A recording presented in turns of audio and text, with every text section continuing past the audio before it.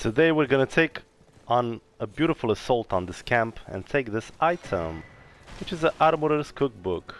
So it's a beautiful item to have, especially if you're in the beginning, because you can now craft certain things, and I'm gonna tell you in a bit what exactly you can actually craft with that item. Now I have these three guys, so yeah, let me just run away from them. I don't see any purpose in fighting them. I mean, of course you could fight them because you want to level up, but for now I just wanted to steal that thing from them. Let's go over here. Let's go somewhere where I can actually see what you can get from that cookbook over there. Hopefully they're leaving us alone. Yep.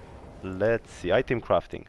So just because I got the Armorer Cookbook, you can now craft all these things.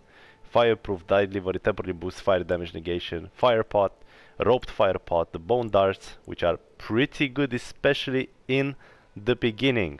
Okay, please make use of them, because you will see how much life you consume from the bosses, not to mention from the enemies.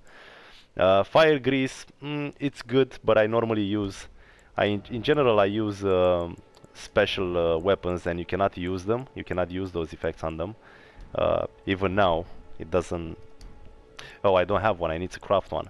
Yeah, so as long as you're using normal weapons, I would say that it's gonna be helpful, because you can put your weapon on fire. So this is what you get for that cookbook. Thank you so much for watching. Please subscribe to this channel, and please like the video. It helps me a lot.